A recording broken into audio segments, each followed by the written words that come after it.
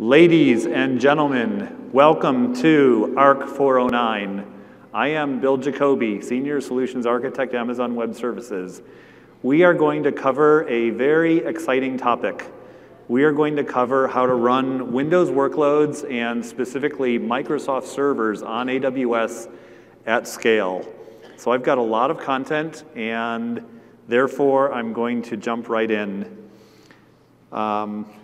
I'm not terribly blinded, so I probably will not fall off the stage.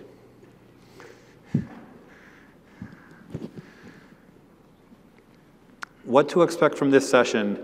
We're going to talk about a push-button automated solution that stands up the Microsoft servers with scaling to 100K. I'll show you the scaling. We'll talk about how to build, load test, and display the metrics of a complex Windows stack. A multi-template Windows stack. You should have general familiarity. Just by show of hands, how many people have familiarity with the Microsoft servers? I think that's everybody in the room, so that's good to hear. How many of you have familiarity with AWS? Excellent, okay. So none of this will really be 100, 200. This will be the real deal. I'm going to talk about EC2 Windows, bootstrapping, elastic load balancing, CloudFormation, a lot on CloudFormation, Elastic Beanstalk, Elasticsearch, code commit, and direct connect for connecting to an on-premises location. My quick agenda, in general, this presentation goes from sort of top level to increasing levels of details. And you can see the agenda here, so let's jump right in. So the first question is, I just wanted to start off with a question so it doesn't become the first question when I'm all done. Why on earth would anybody want to run the Microsoft servers on AWS? And the reason basically comes down to a handful of reasons that are all important. The first one is that we're essentially running on-premises software on AWS. As a result of that, we can run customizations. If you customized the master page in SharePoint, if you loaded ISV applications on the Microsoft servers, K2 for workflow, Nintex, any Metalogix, Contently. There are thousands of SharePoint and Exchange and Skype for Business add-ons.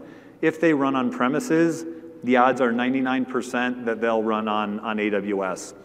Second reason, and this is something that you'll really see in this session, a lot of work has, I personally and a lot of other Amazon employees have put a lot of work into automating the provisioning of Microsoft servers. So what that means is you'll see the technologies between CloudFormation, PowerShell, and integrating a whole set of Amazon building blocks into these basically push-button solutions. The DevOps story of AWS and being able to store infrastructure as code is really powerful. And being able to use code commit as a GitHub repository and being able to use the entire CI/CD story for Windows, which is discussed in a related session to mine. Optimization. So optimization is really important. When you're running servers, I'm going to show you how you have access to a whole set of metrics, not only at the AWS level, but also at the Microsoft level. And whatever set of logs you have, we can turn into Cloud Log Watch metrics, and we can then act on those metrics. Depth and breadth of services. This is actually my favorite one. I'm going to show you an example of a hybrid solution where I'm running OSS software, open source software, alongside the Microsoft stack. And the combination and the kinds of creative solutions you can come up with are really interesting and innovative when you start to say, in my case here, I'm going to use a load tester, a locust load tester in the Microsoft world, in the Windows world. So there's a tremendous depth and breadth out of the ecosystems, as well as just a tremendous breadth of AWS services. Auditability, I believe, is better in the cloud than on premises. And as you can see on my slide here, we can audit everything. We can audit every network packet, every EC2 API call. We can audit all permissions. We can audit essentially anything that changes in the environment. And it's not really part of this session, but you can also control permissions and policies to enable who's allowed to do exactly what. License management is uniquely important in the Microsoft world because you've got to remain compliant with Microsoft. And so we have tools in the cloud, AWS Config, which will specifically monitor, are you in license compliance? Are server-bound licenses always attached to servers across reboots, across failures, et cetera, et cetera. And if you like, at the end, I can talk about, well, what happens if a server-bound license is attached to a server that fails. So we have answers to all the sort of edge cases. And lastly, enabled for compliance. And this is, I'm part of worldwide public sector team out of Washington, D.C., where FedRAMP and FISMA and compliance in general is super important.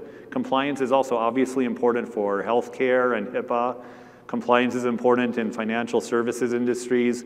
So we have a whole set of accelerators or quick starts that you can treat as a sandbox and launch what I'm going to show you here in the PCI sandbox or in the NIST 800-53 sandbox or in the FISMA high or FISMA medium sandbox. And you'll have a solution that's certifiably or certified to be compliant up through the infrastructure stack. So the whole compliance conversation is yet another conversation that there's probably multiple sessions on here at reInvent. However, the fact that we give you a head start by giving you these compliance sandboxes, these are all great, and you obviously don't get that on premises. So these are sort of the handful of reasons why we think running Windows on AWS makes sense. We think that we're super high performance, great DevOps capabilities that'll let you create push-button solutions. You can create unique, innovative solutions out of the depth and breadth of services from the ecosystems. And so, let me just sort of start with that point and move from there. Next, I just want to say that what I'm going to show you, what I and a co-author built, and what I'm going to show you is based on our actual migration to the Microsoft servers in Amazon.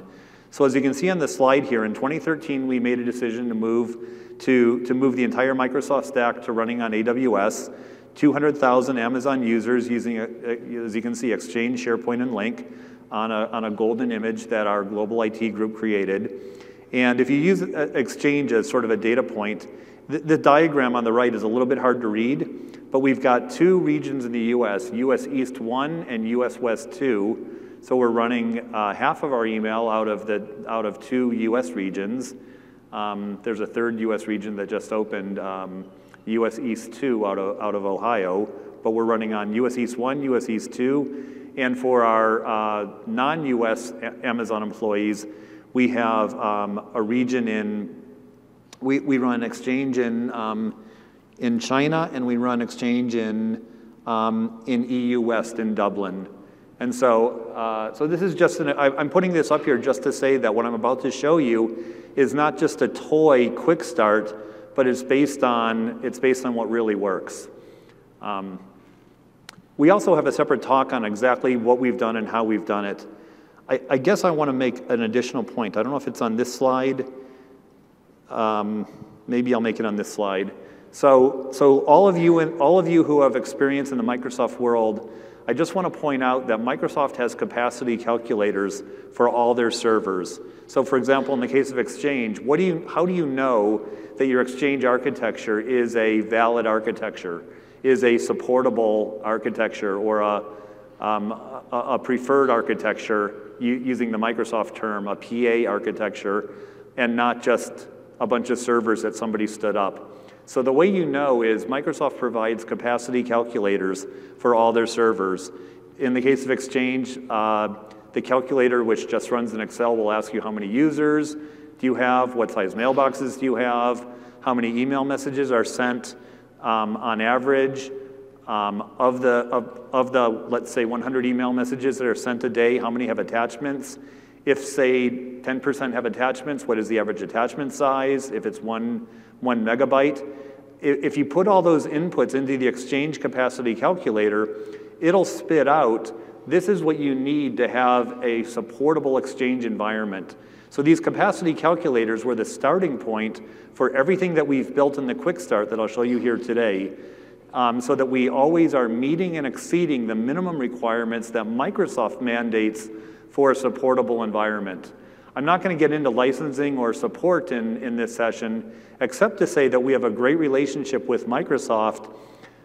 It's really co-opetition, but a great relationship at a support level in which a customer can call Microsoft and get support on AWS, and a customer on AWS, the same customer could call AWS, and our TAMs, our technical account managers, can loop in the Microsoft support folks for a solution on AWS. Okay, so there's mutual agreement and there's strong support between the two companies. So what is this thing that I want to show you and that I'm proposing is a one-start, a push-button automated solution for the Microsoft servers. It's what we call the Quick Start or Enterprise Accelerator for Microsoft servers in the AWS cloud. And when you get my slides, if you download these slides, you'll see that the description of what this is on the Quick Start page. It's standing up all the Microsoft servers in a single VPC. I'll show you that in a second. It's a CloudFormation template to fully automate. It's a one push button to get all these servers, Exchange, SharePoint, Link, Active Directory, SQL Server, all of those servers provisioned in a single VPC that spans availability zones for high availability. And we've turned on all the high availability features of the Microsoft servers, which really mean, I'll get into that more as I go on. And we also take advantage of multiple availability zones in the Amazon world for HA. So the thing I'm going to be showing you is exactly what you see on this screen here, the Quick Start or Accelerator for Microsoft servers. Okay, so what is the infrastructure? Like I just said, the infrastructure is a single VPC that spans at least 2 availability zones. We use multiple availability zones for high availability, and I've set up a demilitarized zone subnet for management. This demilitarized zone that you see here can be either on the public internet or where you see the users listed here, that can be a corporate data center. And instead of using an IGW, I can use a VGW to connect to on-premises users. So this is not, don't read this as necessarily a public subnet attached to the internet. This is really 2 management subnets that you're either accessing from your corporate data center or accessing from the internet. Simply switching out an internet gateway for a virtual gateway, a VGW, and then it's 100% and 100% corporate solution. I've got security groups for all the server roles. So security groups provide the port and protocol firewalls for each one of the server roles. It's different for each server. The ports and protocols that AD uses, the multiplicity of ports and protocols that are required, including TCP and UDP and DNS and all this stuff. The ports and protocols that need to be open for each Microsoft server are obviously different. And by using security groups for each role, we provide an instance-level firewall for each of the servers. In addition, we provide network ACLs for the private subnets here, so that if any protocol tries to enter the private subnets that's not supported or required by the servers, we have a stateless firewall, these NACLs, and the stateful firewalls, the security groups. We have, this is a very interesting, so we have 2 Active Directory sites, 2 Active Directory sites mapped to the 2 availability zones for high availability. And what's interesting here, and this is a general point to make, Active Directory sites all Microsoft servers, whether it's Active Directory sites or any Microsoft server isn't aware of an availability zone. The Microsoft servers are available are aware of subnets. And so when I set up the Microsoft servers, what I've configured them to do is to have servers in different subnets, and it's VPC that maps those subnets to different availability zones.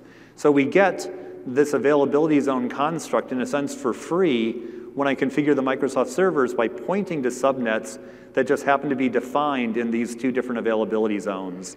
So there are no shims, or there's no magic to deploying the Microsoft servers in Amazon. I just simply use subnets which happen to be mapped to the different availability zones, and that gives us the redundancy that multi-availability zone provides. And from an application perspective, it just thinks that a subnet is a subnet. I'll talk about latency a little bit later in the session, and I'll show you some examples of latency. So I'm using, did anybody hear me speak in Washington, D.C. 6 months ago? I don't know if any of you are from D.C. So 6 months ago, I showed some of the things I'm going to show here today, but I used live real clients. One of the common pieces of feedback 6 months ago was, it would be really interesting if you showed me the entire Microsoft story with VDI or hosted desktops, and so that's what I'm doing here. You're going to see my clients will be Amazon workspaces. And for those of you who are fans or customers of Citrix, Citrix and Amazon have a good relationship, and Zen Desktop and Zen App also are supported by Citrix on AWS. I'm going to show you Amazon Workspaces, but we have many customers who are running what I'm going to show you using Zen Desktop.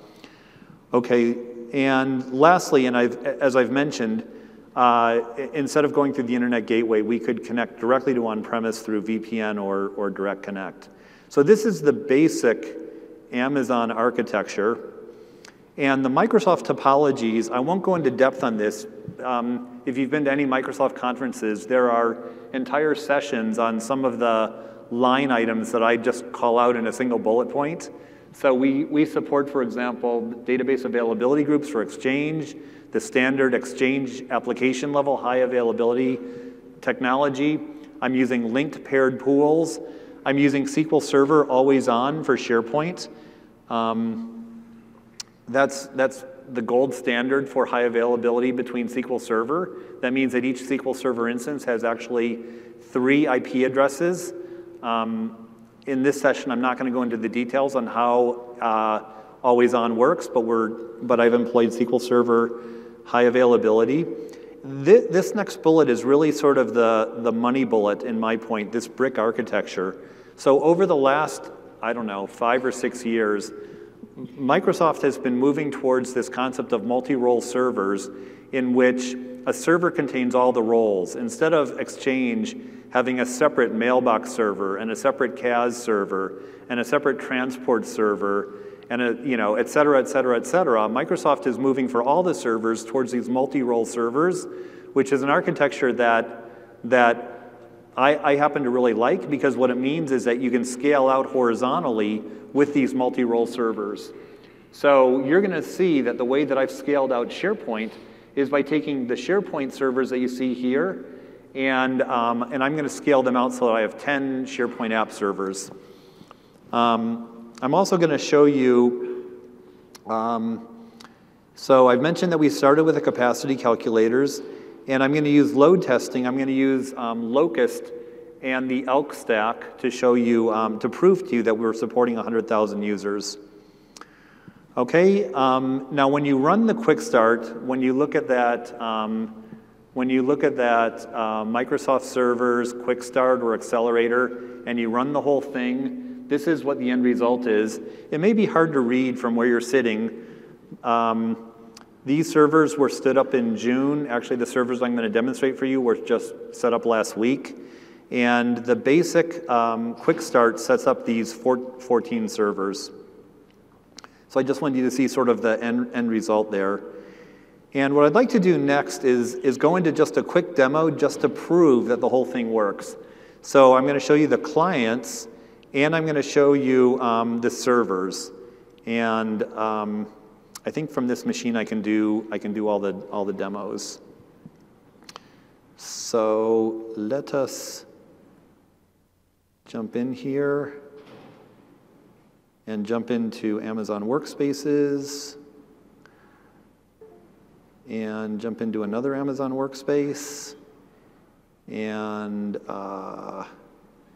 let's see, let me just see which user.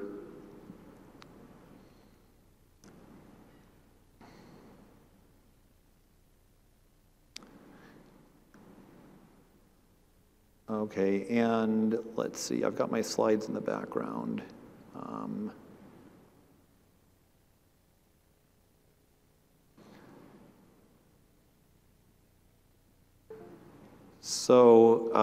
Oh, this is my Windows 10 workspace. I'm going to show that in just a minute. But let's start off with my Windows 7 workspace.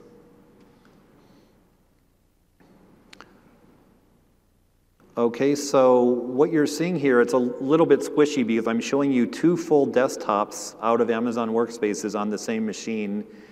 And over here, I've got a user named Kelvin Jacobs. And in the case of Kelvin, I'm going to make this a tiny bit wider. We're going to email the gentleman on the left named B. Jacobs and just say to Bethany. You'll notice presence is integrated because all the servers run in the same VPC. We have 100,000 users, so I'm going to just grab some random users here.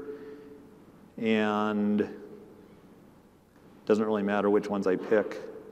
I mostly just want you to see, I'm going to show you Active Directory in a second, but I just want you to see that there are, what is the technical term for a significant amount of users without referring to a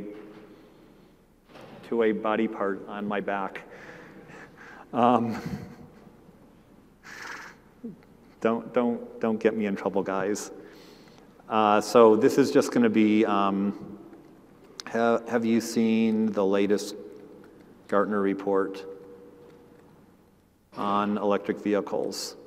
And I'm going to send it to all these people, including this user, Beth on the left side. So let me hit send. Okay, and so as you notice over here, the email came across. Nothing earth-shattering. This is what you do every day. I'm just trying to prove that all functionality works. I guess if I look at the email that I just received, presence will tell me that Calvin Hobbs, presence will tell me that that Kelvin over here is online because of the green present symbol. So I'm going to go ahead and I am, just to show you, link in Skype. Hi, Kelvin. Are you enjoying reInvent? Hope you didn't imbibe too much. Okay, and there we get the link symbol. And no, I've been nose to the grindstone, only learning. And I'm going to get into all the servers and all that stuff. So if you're looking at this thinking, yeah, this is old hat, don't worry about that. So that's two. And then the third one that I wanted to show you is the SharePoint server. So let's just say, have you seen the latest information on EVs? I want to show it to you. Show it to you, if not. Okay. And so now let's go to SharePoint. And I've got a number of SharePoint sites that are set up here.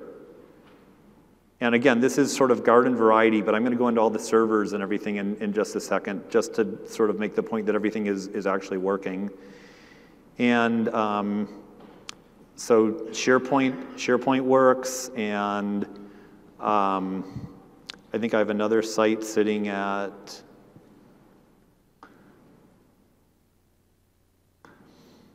I've got a blog. This is actually what I wanted to send a link for.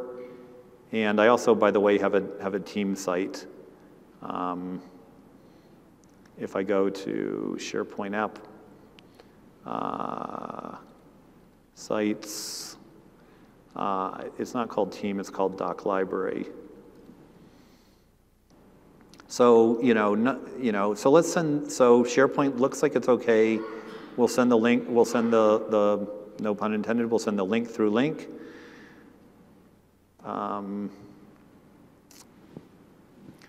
We'll send the link through link.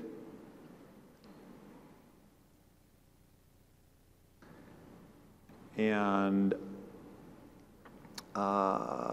where did my link session go?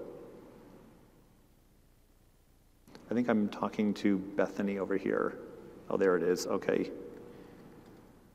Here. Oh, I'm sending it to the wrong. It doesn't really matter. Kelvin is saying go for it. Okay, so Bethany's going to send, boom.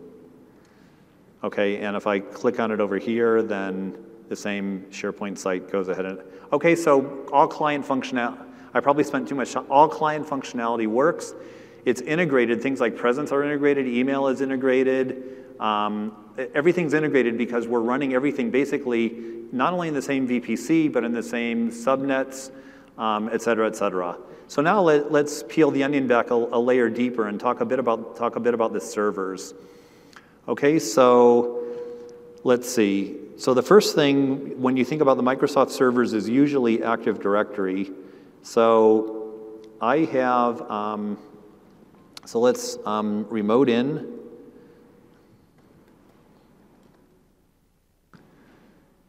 Okay, this looks to me like our remote desktop gateway. And I've got a handy-dandy tool that I'd recommend to everybody called Remote Desktop Connection Manager. If you haven't used this tool, consider this a pro tip. This allows me to create a tree of all the servers in my infrastructure, and with just a single click, I can jump to my domain controller 1 and my link front end server 1 and my SharePoint search server 1 and my SQL search, all the servers that make up my environment. So so first things first, I actually want to, let's make this full screen. So let's go into Active Directory. Let's make sure I'm actually in the. Let's make sure I'm actually in the domain controller.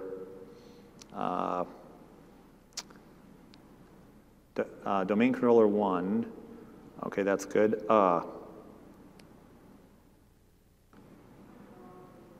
Hello. Okay. I'm double RDP'd, which is why I had to do that. Active Directory Users and Computers, ADUC. We'll go into there. First thing I want you to notice is that ADUC reports the fact, you probably can't read this, there's 102,686 items of users, 102,000 users. I'll show you this in PowerShell in just a minute. So this is a really, by most standards, this is really big. And it's just regular AD. So I can pick any user here. I can pick, for example, I can pick myself. I'm a user, all the typical information. Okay, so that's AD. I guess I wanted to do one other quick thing with AD. What I want to do is, here is within PowerShell. Let me see how much PowerShell I remember. I want to do get AD user tab, minus filter, star. So these are my users in the directory. I'm not going to make you sit here for 45 minutes and look at 100,000 users. So let's be a little bit smarter. And let's take that same command and suffix it with .count. And let's add a leading paren. And now I'm actually enumerating every user in the directory, and we should get about that same 100,000 figure. When I did this testing a few minutes ago, it was actually, I think, 108,000. It's taking a long, if you look carefully, it's saying that it's running the script. It takes a long time to count 100,000 users. So I'm going to leave this here. We may come back to it because I want to just sort of keep the trains on time. So remind me to come back to this. And I want to jump into the other servers just to show them to you quickly. So let's see here. Where is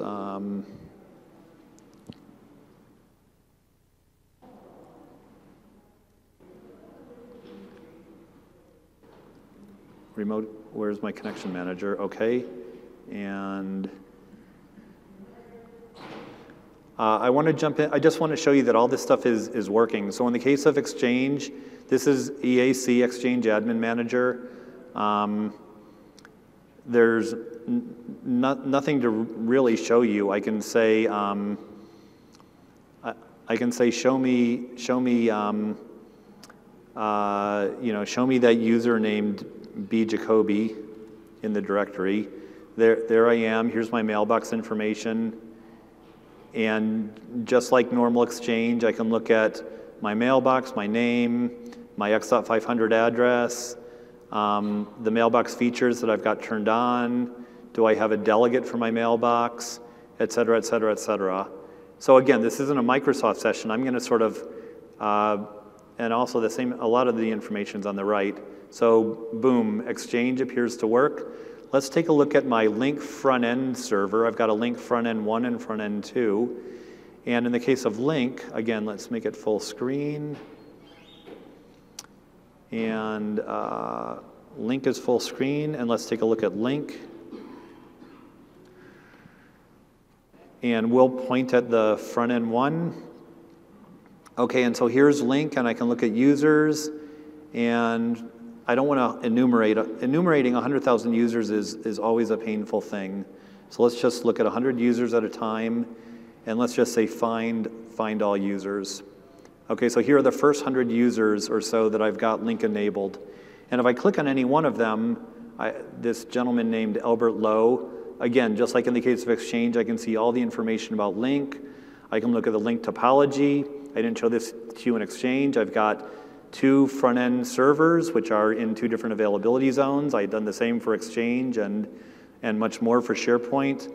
I can look at things like monitoring. I'm monitoring what's going on here. I can monitor call detailed records for every communication that happens. So I hope that in just like the last few minutes I've convinced you. Oh, I wanted to go back to the domain controller to show you that there really are 100,000 users. So domain controller 1, this thing finally finished. Boom, 108,035 users in Active Directory. So now the next thing I want to do is just prove that this is a super scalable architecture that I've laid out. Okay, so we're gonna so I'm gonna sort of stop this part of the demo, and what is it I want to do? What I would like to do is I am going to show you. So actually, it won't. I'm going to explain what I did. I'm going to show you the slides, and then I'm going to show you how I did it. So you saw the server. Let's go to full screen. You saw the servers.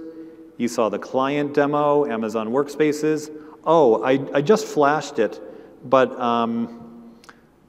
I do want you to be aware that we also support Windows 10 workspaces.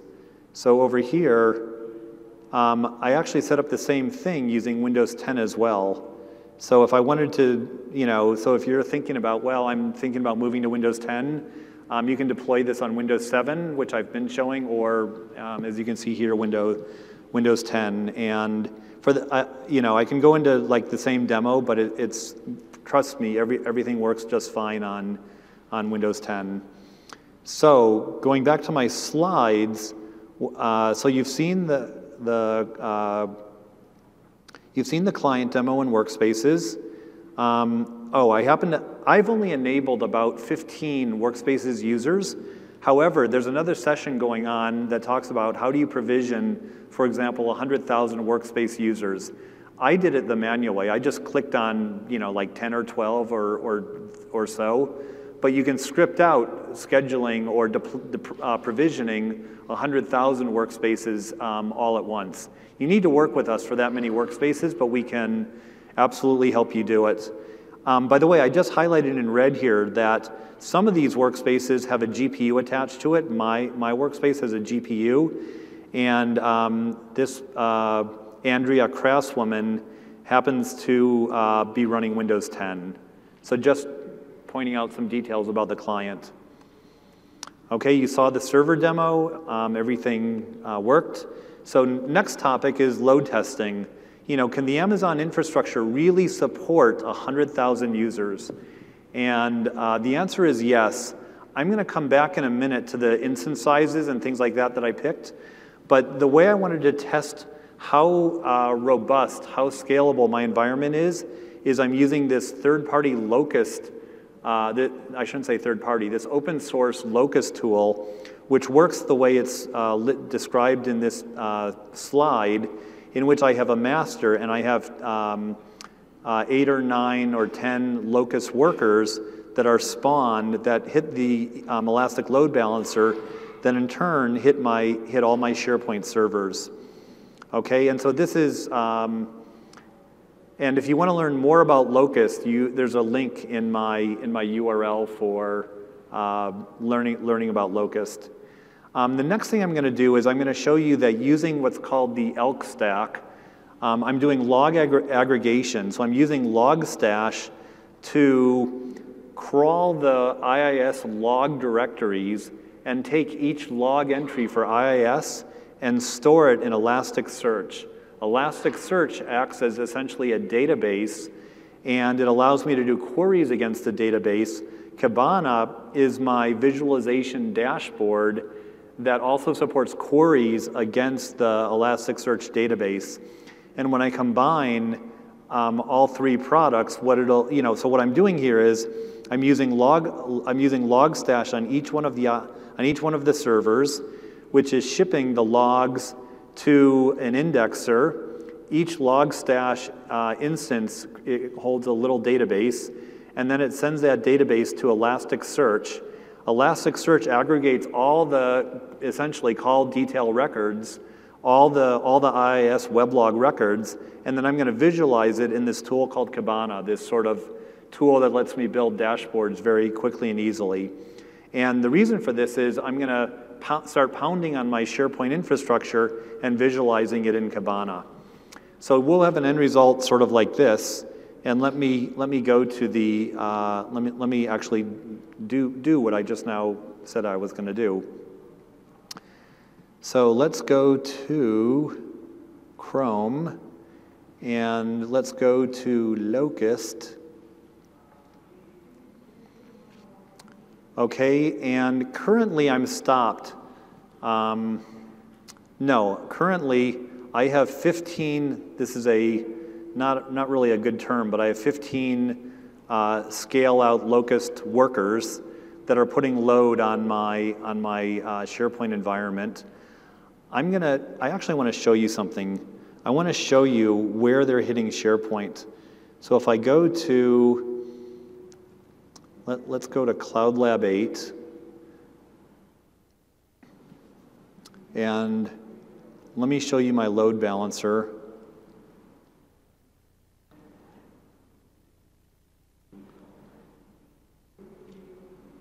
So here is my load balancer.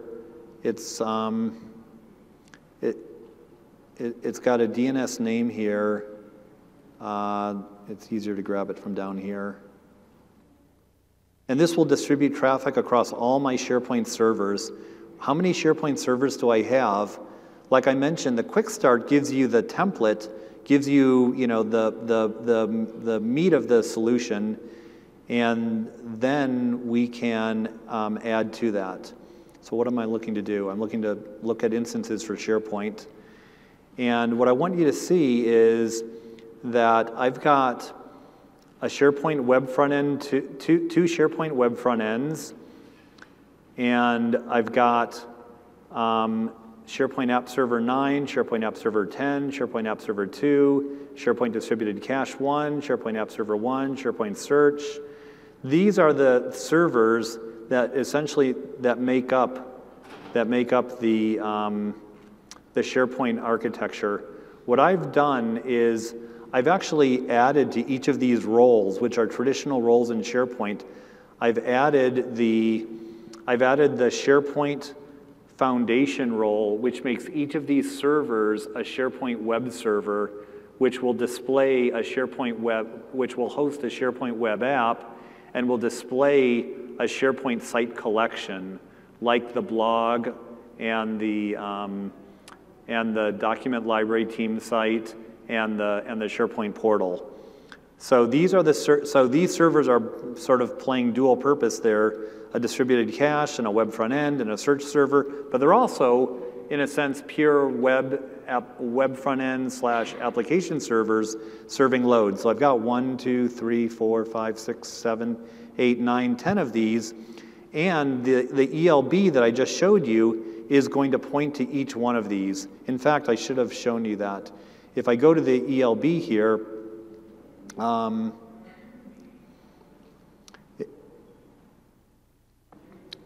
if I go to my ELB and show you the instances that it's sending traffic to, you can see all the servers that I just mentioned, and they're all listed here as being in service.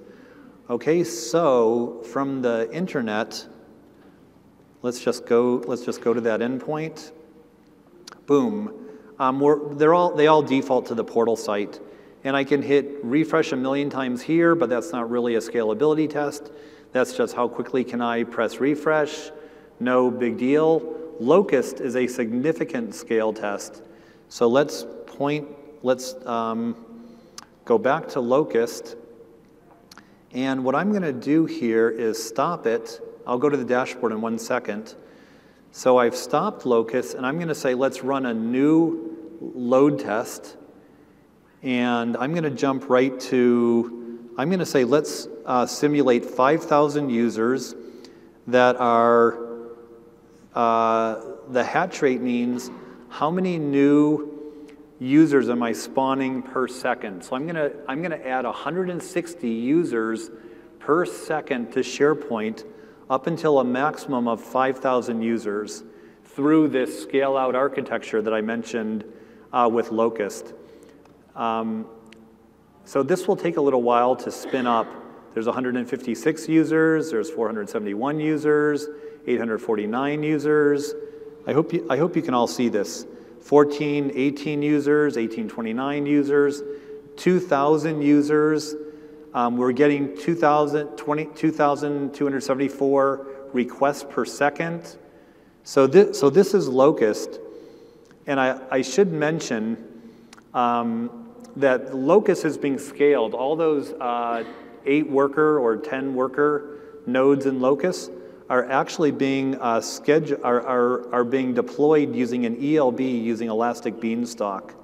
So if I load Elastic Beanstalk, what you'll see here is this is my Locust app, and Elastic Beanstalk is simply saying to be the mechanism for auto-scaling my environment.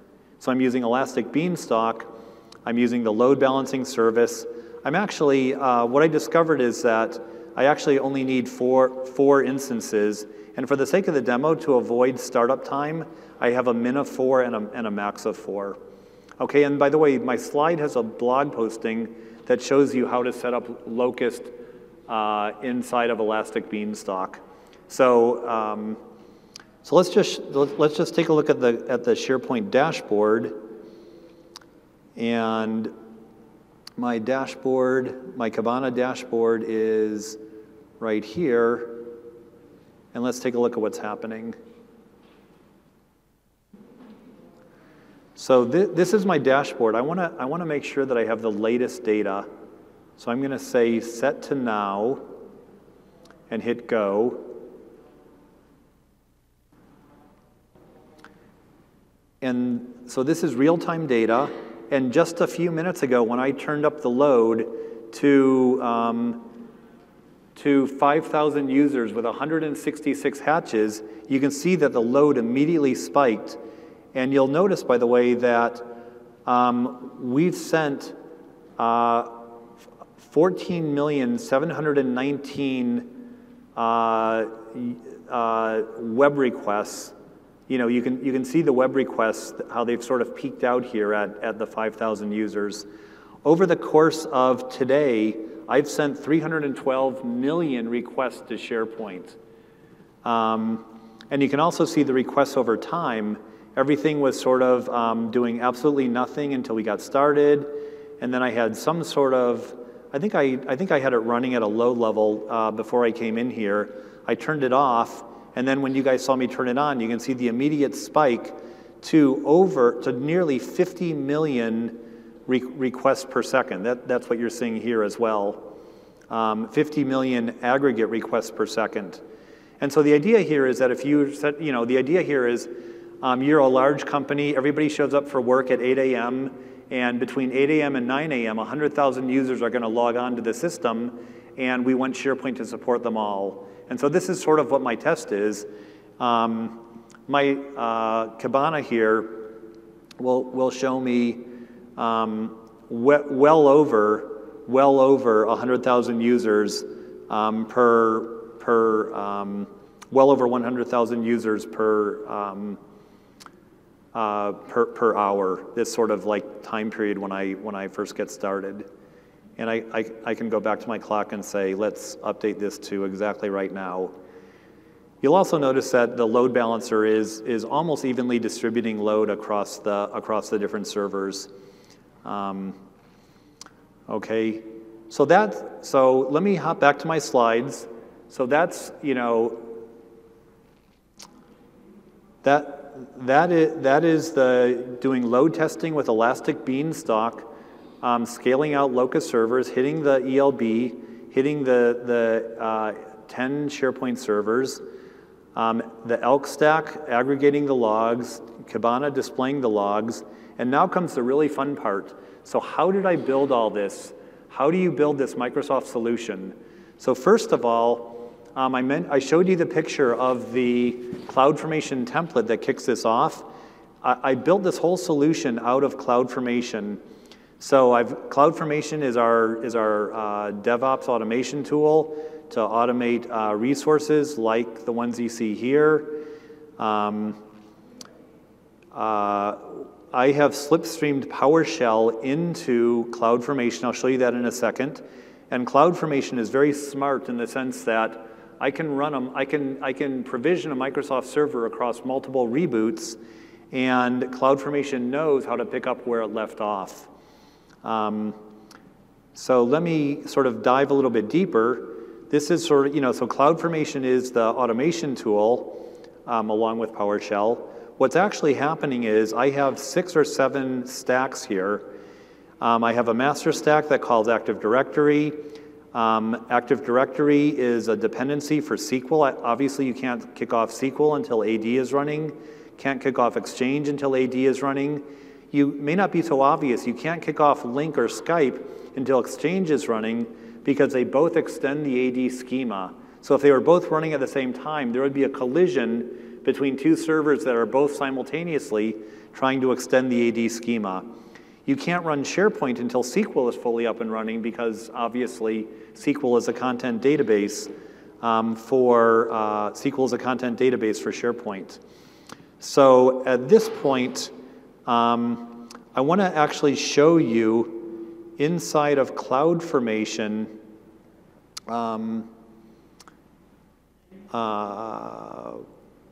Let's see, I don't think let me just go to my dashboard and pick CloudFormation.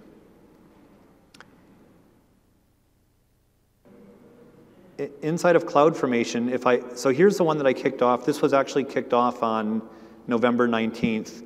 And if I jump to my AD stack, I'll just use my AD stack as one example. What I want to show you is if I look under events, starting at the very beginning, the first thing, I kicked off the Microsoft Server stack, it kicked off the AD stack, it kicked off the SQL stack, it kicked off the Exchange stack. And I want to show you the actual AD stack, not the master stack. Because within AD is how, let me make this even bigger. The AD stack is what created the internet gateway, the elastic IP, it created the VPC, it created security groups, subnets, route tables, all the Amazon infrastructure. You can see the date and the time and the exact resources that were created. You know, a lot of things happen when I stamp out this CloudFormation template. I have a set of outputs from the CloudFormation template which become inputs to the next stack. So I run a stack, and the outputs of one CloudFormation stack are the inputs to the next. So for example, most importantly, I pass the VPC ID between Active Directory to all the servers above it because I'm running them and deploying them all in the same VPC. I can look at I'm going to show you the template a little bit later. This is the JSON template. And I have a set of outputs as well, you know, this VPC, et cetera. Okay, so this is really the CloudFormation nested stacks that make up this infrastructure. I call this layer 1, 2, and 3 because these are all dependencies. You've got to do AD before you can do layer 2. You've got to do the servers in layer 2 before you do layer 3. Now, how did this work? How did I build this? The way I built it is I primarily took advantage of a statement called depends on. And so resources are a construct of CloudFormation. All constructs in AWS are resources. And so the AD stack, or the SQL stack, I should say, has a dependency on the AD stack, which means AD stack will run without a depends on statement. All the stacks would run in parallel. So when this is my construct for saying only run the SQL stack when the AD stack has completed. And so my master stack calls AD, which and the SQL stack in turn depends on AD. And these stacks create modularity, reuse, and resource ordering. I have a blog post that goes into a lot of detail on how this was built, but this is just the dependency tree right here. Now the parameters, I have a whole set of parameters for filling this out. So if you run this quick start, the idea is not that we're giving you like contoso.com. You could use this for your own company because although it's very hard to read on the slide, if I zoom in a little bit, you can completely control, how do I scroll? You can completely control what is the CIDR range I want to use, what are the subnets that I want to use for my private subnets. I've got private subnets in availability zone 1 and private subnets in availability zone 2. What is the instance size I'm using for the remote desktop gateway? What is the name of the domain controller? It happens to be DC1. What is the instance size? If I come over here, you have complete control over what is my, you know, everyone doesn't live by contoso.com. I'd be willing to bet that none of you come from a company called Contoso. So you can you probably also don't come from a company called Example. But you can type in the DNS name of your company, your domain name. You can fill in the SQL Server configuration. We support SQL Server 2016. Since June, we support SQL Server 2016 on RDS. You know, you can fill in the SharePoint information. You know, where is the ISO that you want to use? What is the product key you want to use? We supply all this information in the quick start. The product keys are the Microsoft trial keys. And the link configuration, do I want an edge Do I want to use an edge server, et cetera, et cetera, et cetera. So you have a huge amount of flexibility in running these quick starts. It's not just a single, fixed demonstration. So to dive a little bit deeper into the CloudFormation itself, when I'm creating the Link front-end server, I just wanted you to know the way this actually works is there's a series of commands that you tell CloudFormation to implement. And I believe my commands are, I think the editors got rid of my slide notes. But the commands are things like, I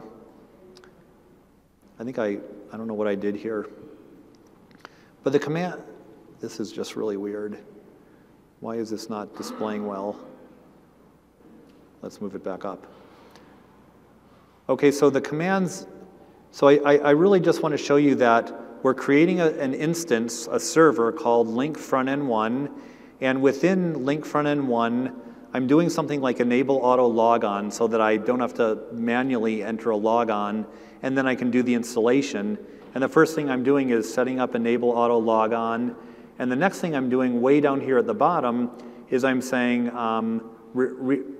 restart my computer. And this is all PowerShell.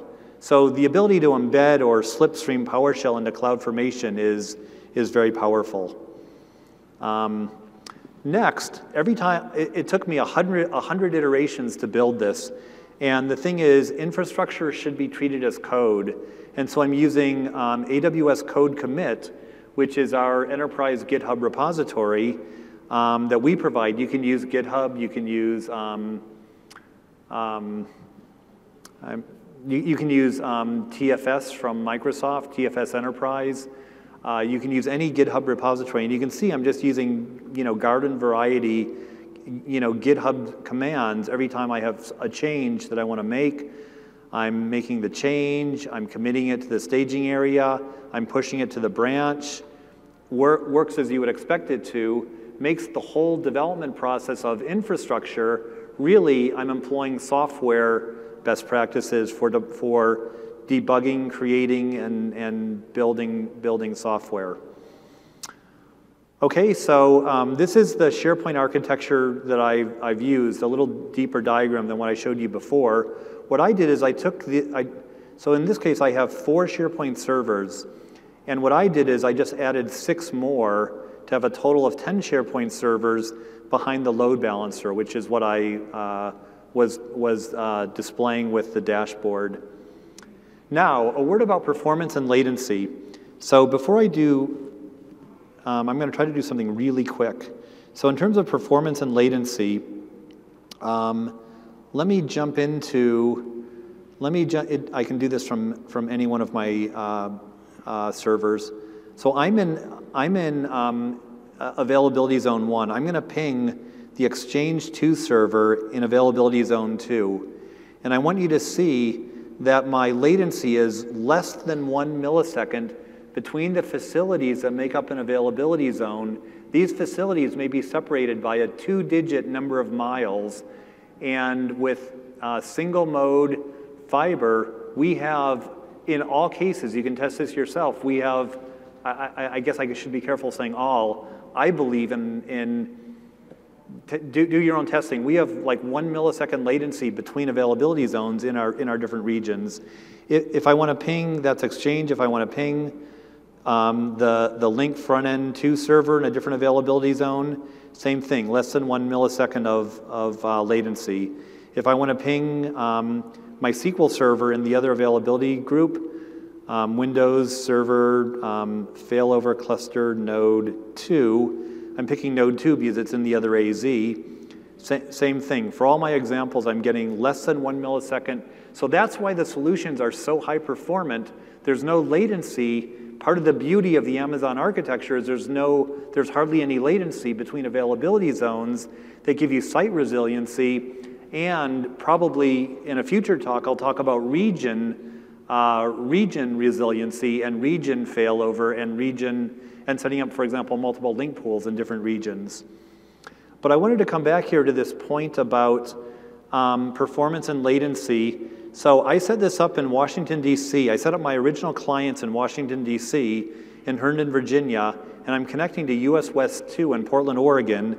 And I want to point out here that if I connect over the internet, if I do a trace route, if you can see right here, if I do a trace route to my domain controller 1, you can see all the hops that I've traversed, and I end up with 88 milliseconds round trip, which is pretty good. Microsoft advertises that link will work if your latency from client to server is 120 milliseconds.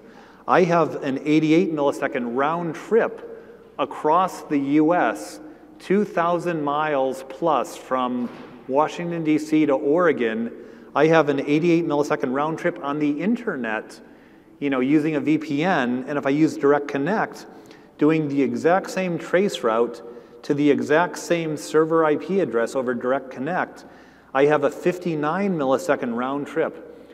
I am less than half of the Microsoft designated latency requirement for link with users and servers across the country. So if you extend this, in theory, I could double my distances. I could have 4,000 miles between users who are connecting over Direct Connect to an Amazon region, 4,000 miles, and I'll still be within the supported latency of Link, which is the most latency sensitive application from Microsoft. So I actually tell all my enterprise customers, learn AWS, and the moment you want to start to do deployment, please deploy, think about deploying Direct Connect. Okay, and I believe this is my last slide, auditability. We think that auditability is this great advantage of the cloud. We can monitor every API call through CloudTrail. Anything that an administrator does is time-stamped. Their name is recorded, the time is recorded, the EC2 call, the call is made. We can look at every network packet that comes in and out. Really interesting is I can push application and AWS logs to CloudWatch logs, which allows me to do log aggregation and log display. I can also, with this concept of dedicated hosts, I can stand up a dedicated host for server-bound licenses like the Microsoft servers are, and then if I turn on config recording, every time an instance is loaded onto that server or not, I will have a full recording in AWS config to be able to prove or survive an audit to show that I'm within Microsoft license requirements. I mentioned at the beginning another advantage is that we can run this in a compliant environment. And so it's really another session, but we have accelerators for compliance for the NIST 800-53 controls, for PCI, for FedRAMP, et cetera, et cetera. And so you can run the quick start that I've been showing you here inside of these sandboxes, and then you get this, this huge leg up on having a compliant infrastructure. Okay, and I've got a set of related sessions that are all great. And thank you very much. I hope you've enjoyed this.